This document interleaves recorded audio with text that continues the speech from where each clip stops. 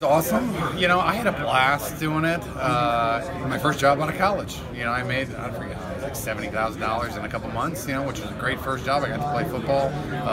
A lot of it is just developing into the professional game. And I would have loved to have more opportunities to develop, which I never did. I had that 1 year and then they shut down. And I think there's so many guys. There's guys that we have that play tight end that the NFL would love to try to turn into tackles. And like there's some position movement things that it'd be awesome if they could send them somewhere and help them develop and then bring them back. I think it would make the NFL stronger too, you know? So there's two different leagues coming. I don't know what the other one's called. I know some of the coaches of the other leagues. So every opportunity you give these guys to continue playing what I think is the greatest game in the world is great. And it happens to be the same name as the one I played in, which I'm sure it'll be, I don't know if it'll be the same or different. It'll be fun to watch though. I'll be there. I'll go to a game for sure just to kind of get a feel for it.